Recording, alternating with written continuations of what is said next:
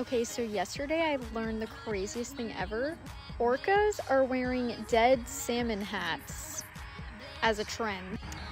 Apparently, back in 1987, a trend-setting female West Coast orca kickstarted the behavior for no apparent reason. So I guess this orca just started wearing a dead salmon on her head. I had to look up, like, how does this even work? Like, how does it stay on their head? This is apparently an example. This says, within a couple of weeks, the rest of the pod jumped on the bandwagon and turned salmon corpses into must-have fashion accessories. And the trend is back. Like, the researchers don't even know why they would do this besides, like, they think it's super fashionable and cool. Also, they said that they think the same orcas that did it in the 1980s are doing it again now.